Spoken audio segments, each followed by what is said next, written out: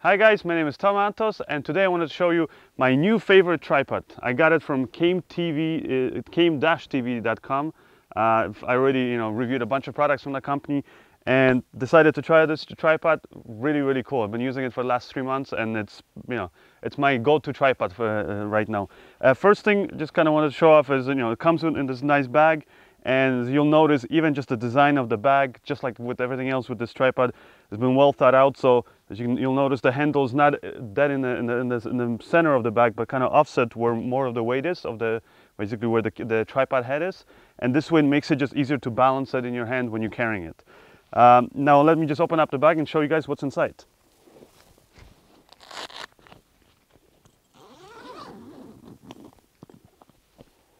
So as you'll notice, the case is nicely padded. It's about 1 inch of padding, so it really protects your tripod. There's also extra padding here around the tripod head. First thing you'll notice is that it's a pretty big tripod, but despite its size, it's actually fairly light, and that's because it's made out of carbon fiber, or at least the legs are made out of carbon fiber. So it really just reduces the weight. But still, it's strong enough to allow you to put really big, camera setups on there. Another thing, I just, like about it is just all the little things that all the little features that this tripod has that you also find in top of the line tripods, but without the really big, price tag attached to it. One of the things I really like is these little clips, which just makes it easier when transporting, and just, the tripod legs don't separate. You can easily unclip this.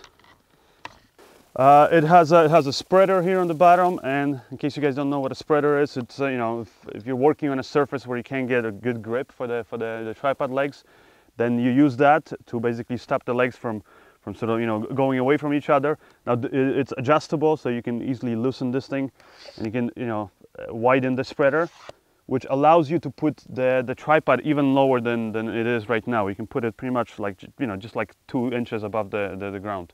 Another thing it has is that in case you don't want to use the spreader, it has these spiked legs that you can use up here. So you can just put this into the ground, for example.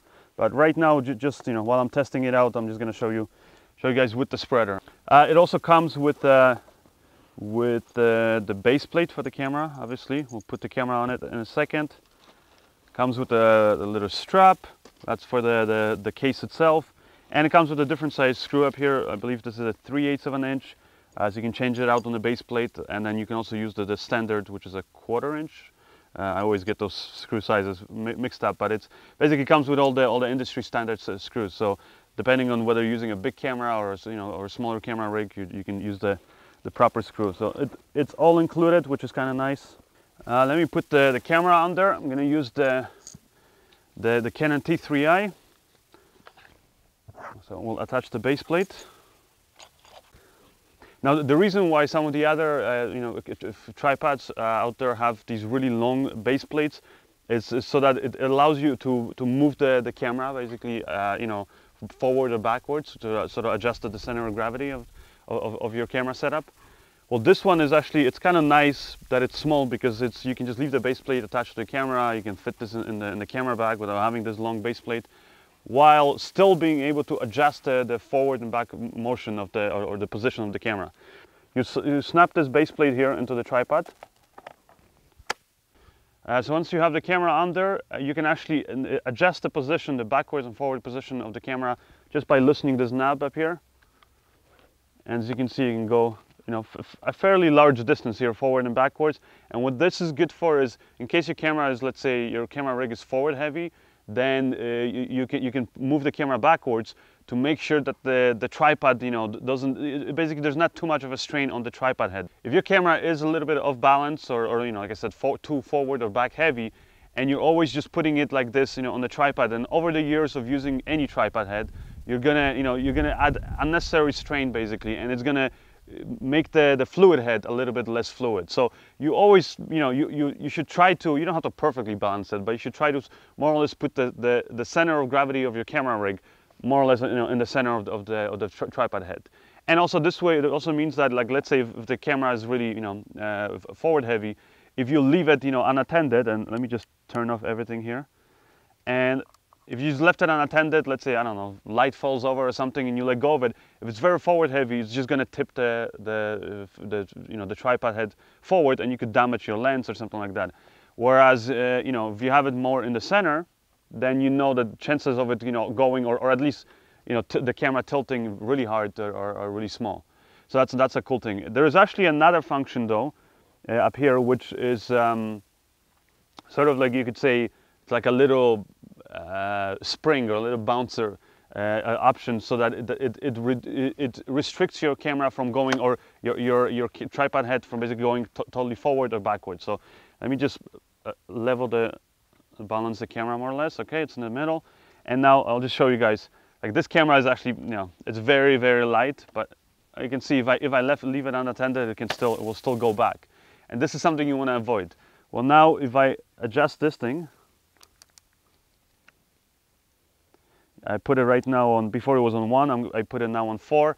If for example, I can use the tripod, as you can see, I can, you know, tilt up and down, but it has this kind of a springy kind of a motion to it. It's it's basically this dampening system inside it. And now, let's say, like I said, if I have to run off and I forget to lock the camera, the tripod, then if I let go of it, as you can see, it will basically level itself and it will come back to a position. Even if I left it, let's say, in this position, and I let go of it, see, it actually will go up. And you can adjust the intensity of this. So if you have a heavy camera rig, it's good that you can adjust the intensity of it, because then, you know, you'll need that effect to be a lot stronger. But for example, right now, you know, since the camera setup is so light, then when I have this option on, it kind of makes it a little bit harder, you know, to pan and tilt the camera up and down. So by just reducing this effect, it still allows me to easily now pan up and down or tilt up and down. But, you know, I still have that, like I said, that safety. So if I let go of it, the camera will kind of stay level. So it just avoids you from accidentally dropping the camera and damaging the camera or the lens. Also, there's another here knob that goes from 1 to 5, or to 4 actually. And this one is for just adjusting the tension of the actual tilting up and down. So right now, you know, all the way at 4, it just, you know, makes it a little bit harder, like you have to put more force into it. And so again, might be better for if you want to have really small, very kind of controlled, you know, camera moves. And again, if I put it to 1, it's super light. It's, you know, yeah, pretty much I have to hold it, because if not, it will just drop. So so it's very, very, you know, a very good dampening system, and just the whole fluid head. It also has here this ring. This is just adjusted tension again for the panning. A lot of people out there have asked me, you know, what's the point of having a tripod with the ball head, basically a head that kind of sits in this sort of a ball shape. It allows you to very quickly adjust it, you know, like basically put the tripod down and make sure that your shots are all level. Without having a ball mount here, what you would have to traditionally do is to you know, to level the camera, you would have to actually adjust the length of one leg and the other one, you know, and really kind of play around with the length of each of the legs to get it level. Whereas now, I can basically just put the legs in their standard length. You know, I have it here on uneven terrain, and I can easily now, you know, I can still see when I look at the bubble head in the back that the camera is not level, but I can now loosen this and I can easily rotate this in any way and sort of, you know, make up for the fact that the tripod is a little bit crooked. And there I see that it's, you know, it's level, and I can this quickly, you know, level the camera and start getting my shots. Another thing I really like about the tripod is the fact that to adjust the length of the tripod legs, you just have these little, you know, switches here. You just basically flip up and down to basically loosen it, and you can very easily see you can extend the leg, and then you can flip it down and lock it in place. A lot of tripods out there have these knobs, and it just takes longer to loosen up that knob, adjust the thing, tripod leg, and lock it in. And also, if you're, for example, you're extending the leg, you know, the tripod all the way up, and you know, it might be really hard to reach one of the knobs. It's you know, basically impossible for one person then to lock it. Then you need another person to come in and reach the knob for you. Whereas right now, I can pretty much, I can even use my legs here. Like, let me just show you guys here. I'm going to extend the tripod all the way up, so I'll loosen this. And I'm just going to lift up the tripod. See, it drops easily, and I just now start locking out these switches here, and I'm going to extend it even more. And let's say if I can reach it there, I could actually reach right now with my leg, but if I couldn't, then I can just use my leg to basically lock it in place, which makes it just, yeah, like I said, just makes it that much easier.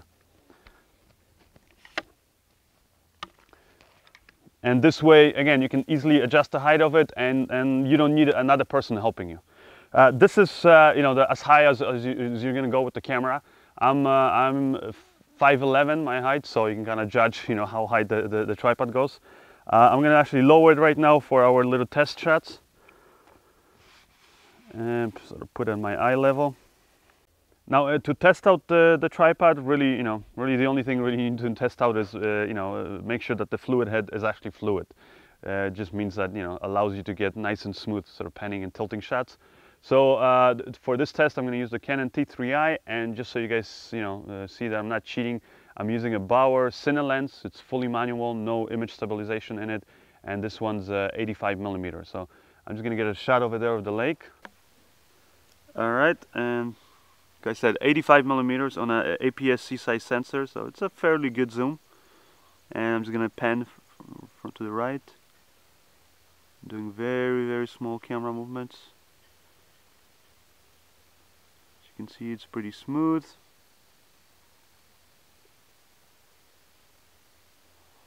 I'm going to adjust the tension now of the pen to put it even higher. I'm going to pan from right to left.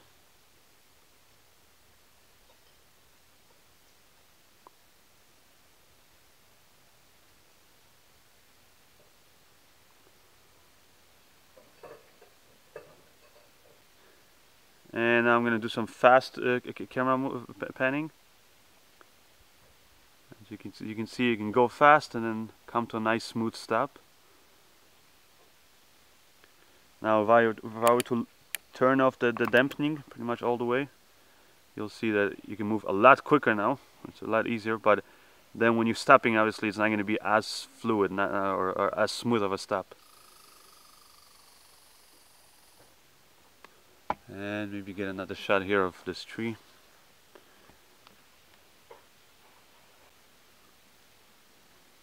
Tilting up, up, up, up.